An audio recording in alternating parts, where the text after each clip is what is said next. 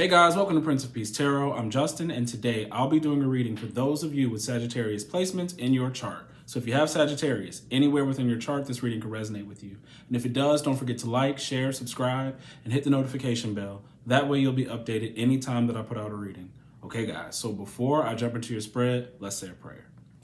Infinite Creator, Olodumare, to my higher self, my Ori, Eshu, Obatala, to the Egun Marine Laye, Holy Spirit, Spirit Guides, to my benevolent ancestors, known and unknown, Florian Williams, Norman Williams, Exius Willie, thank you for allowing me to source the most accurate reading for those with Sagittarius placements in their chart. Okay guys, let's jump into your spread, all right? So, at the top and bottom of the deck, we have the Queen of Cups and the Page of Cups, okay?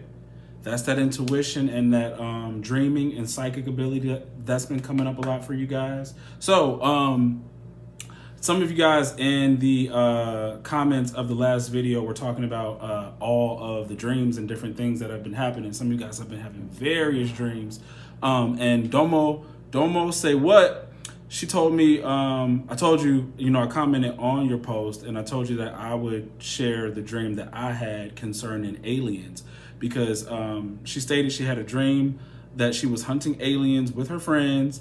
And it says, all of my exes were helping me through a headset that I was wearing. Then at the end of the dream, I saw a spaceship leaving, but the scene was exactly like the Hierophant card in one of my decks, okay? And you said it absolutely made this. You said this shit makes no sense, and I've been trying to decode it ever since. Okay, so it's so crazy that you had that dream. So a couple months back, I had a dream that I was walking into a conference room and there were tables like in a circle, like long rectangles, but in a, sort of circular rectangle way. And everybody that was walking around had an alien head, like an alien mask on, right? And I just kept looking like, okay, like, I didn't get the memo that we're all wearing alien masks. So in the middle of the room, I see a bunch of alien heads. They're all masks. And I walk over to the middle and I'm trying to figure out which one fits me. Like, where do I belong? Which mask is the best mask for me? And I'm putting on different masks and I finally grab one that I like and I put it on, but I noticed that I can't breathe in the mask, right? So then it fit me, but I was uncomfortable in it. And then I took it off and then went about going around the conference room. The thing that I got from that was that, and I feel like it's the same thing that you're getting, is that all of us who feel like you're a starseed or different, I think are at some point going to convene, all right? I don't know if it's gonna be like a mass convening or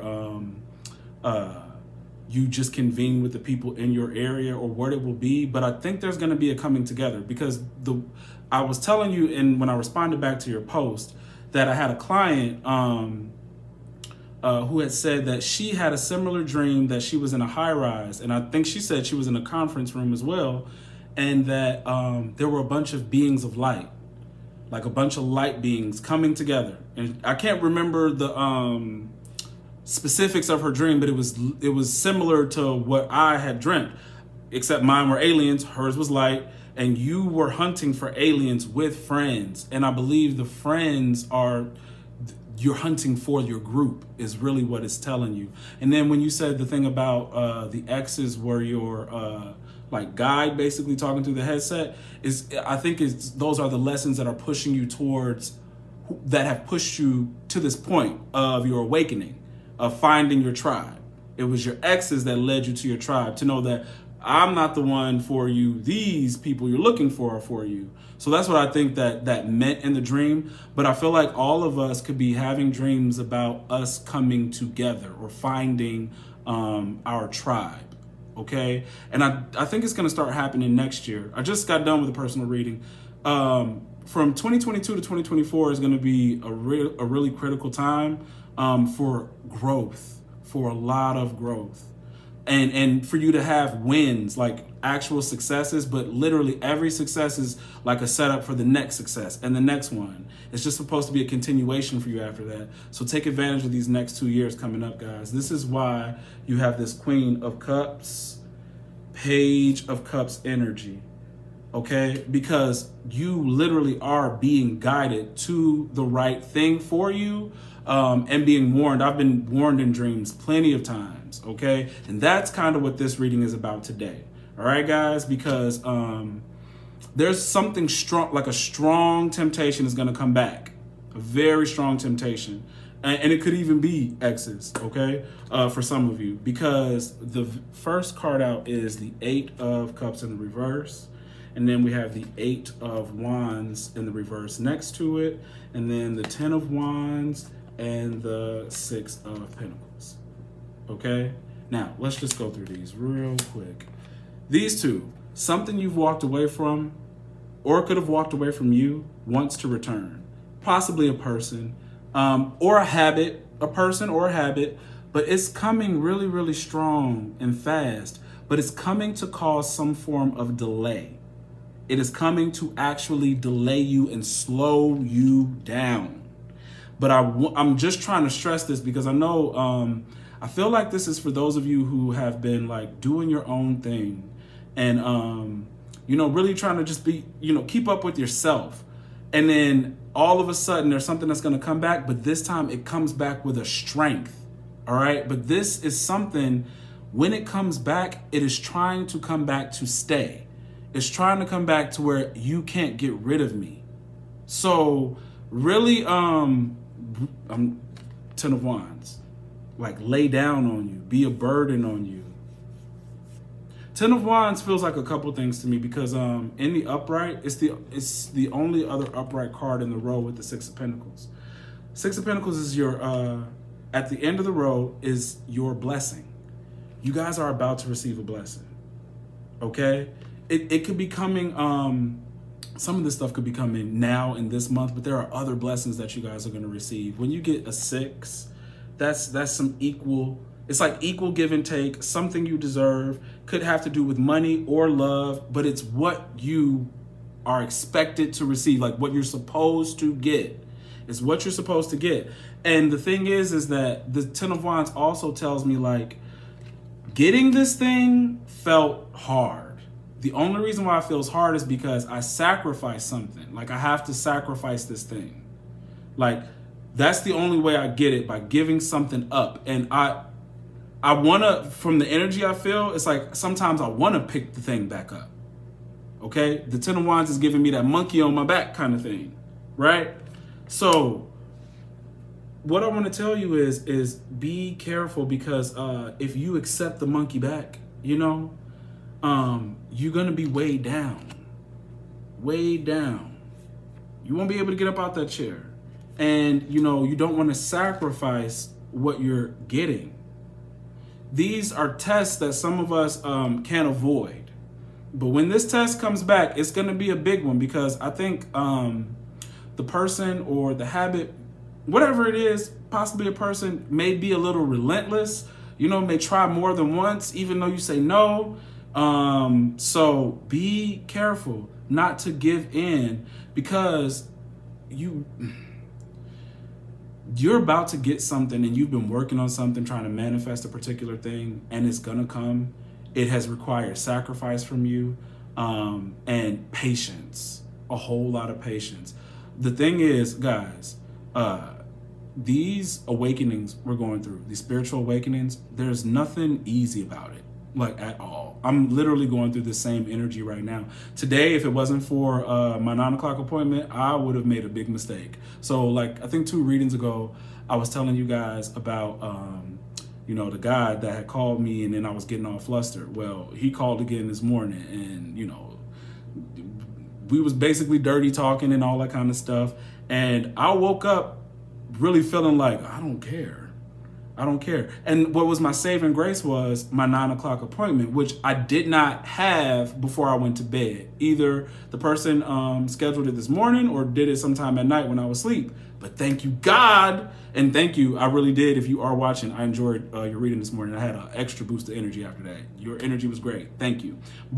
And thank you for preventing me from doing something wrong. Because this is, for me, that's what it is. It's giving. I have to sacrifice casual hookups. That's what I have to sacrifice. And it's not like it's been a hard thing to do. It was only been really hard around these eclipses for me. The partial lunar eclipse, it was extremely hard. My rising sign is in Taurus, and the full moon was in Taurus, so I was feeling all kinds of indulgent. And then this solar eclipse that happened, the energy hit me like that again, right?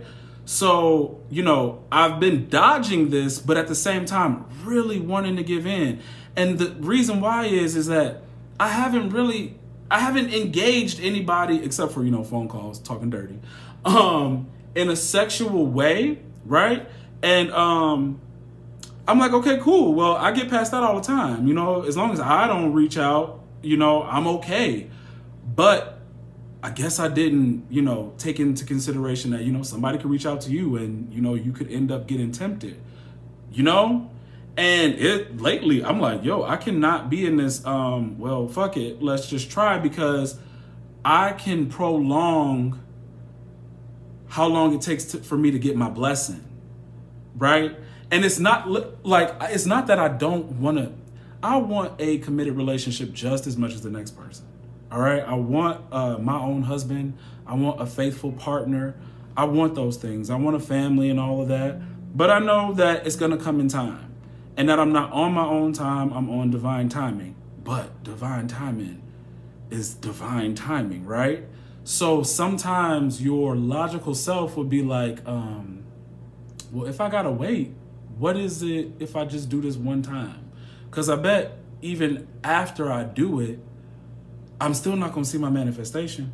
And please don't act like that has not happened for you. You know, because I know more than once in going through this, I was like, man, I could have gave in to so-and-so back then, and so-and-so back then, and so-and-so. Because even now, I'm not dating anybody. Like, and I have had people who wanted to date, you know, but I just didn't think that it was the right fit, right? So all of this is happening where I'm being tested on the casual end. I'm being tested, can you discern who is your right partner? And it's just like, okay, cool. I'm really to the point where work is my main focus and I'm doing that. But if I go back to my past of as long as work is okay and I feel like I'm not going to have a solid, stable relationship, so I'm comfortable with the casual thing, that's where I'm going to stay. That's where I'm going to stay. So I know that, you know, from the dreams I've had and I've shared with you guys, and from just different things that I know my ancestors are showing me, that my life is in the midst of change. I'm going to meet my divine partner, but that kind of behavior keeps me away from my divine partner, right? And I forget. So thank God that my guides, along with anybody else's guides, comes together to prevent me from doing something when I'm not thinking in my right mind. Because, you know, so much time goes by. These awakenings take their time. They take their time. And I don't want you guys to be overcome by the strength of something you've walked away from, because Eight of Cups tells me you enjoyed it. You enjoyed it. Okay? But you knew it was, you know, somehow wrong, or tearing you down, or just not fruitful, right? And really, that's what it was for me. You know, having a bunch of casual sex does not build anything with anybody.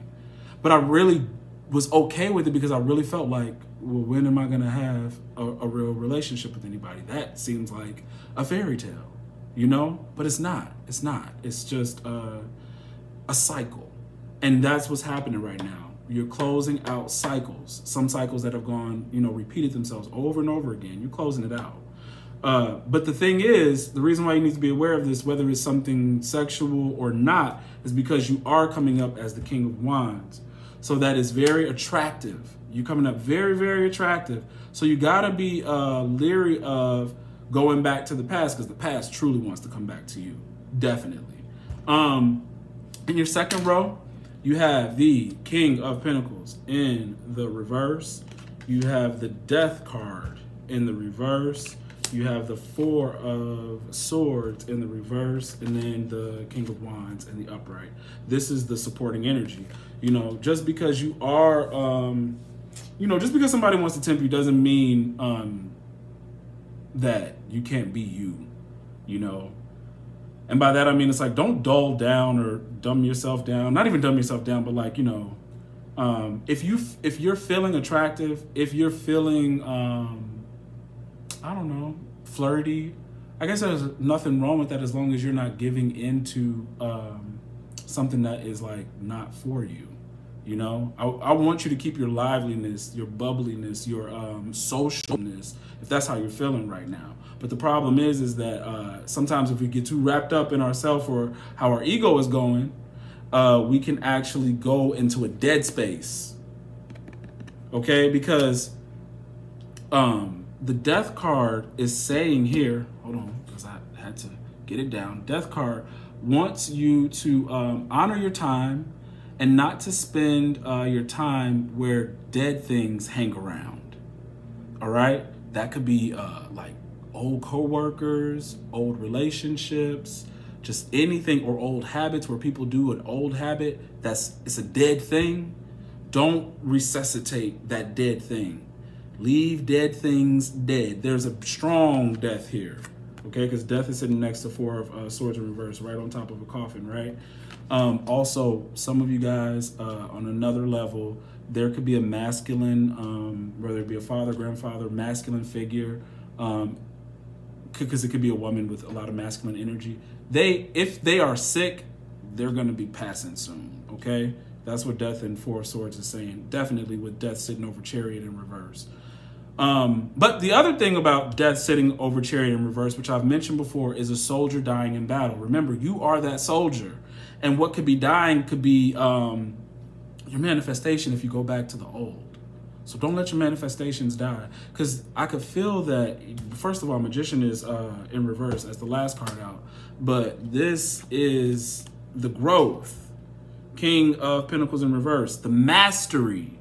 This is growth. It's mastery. Right? Sitting next to Death. Don't waste that. Don't waste the growth you've already made. See, because that's what I was about to do. Just out of a feeling. All of the growth you made, you know? Man, instead, you gotta remember, truly try to remember, like, sorry guys, hold on, that I am coming out of a cycle. I'm manifesting. Things take time because it's easy to forget when you get caught up in your own day-to-day stuff, you know, that like, oh, if I go back to doing that, I'm actually placing myself in a really bad position, you know, like I'm still manifesting and I'm still being tested. Okay. Yeah, man, definitely. Because your last row feels like that, because Empress next to Chariot could talk about promiscuity or not being able to control sexual desires.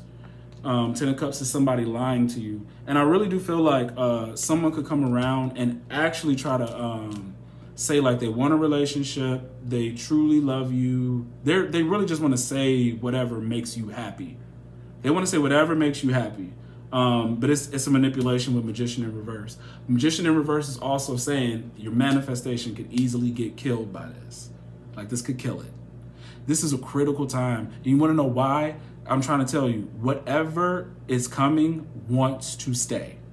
Like it is going to try to stay. It wants you to be the old you. Do not be the old you. I mean, literally, your intuition is so strong right now. I know you are picking up these messages. Queen of Cups, bottom. Page of Cups at the top. All right.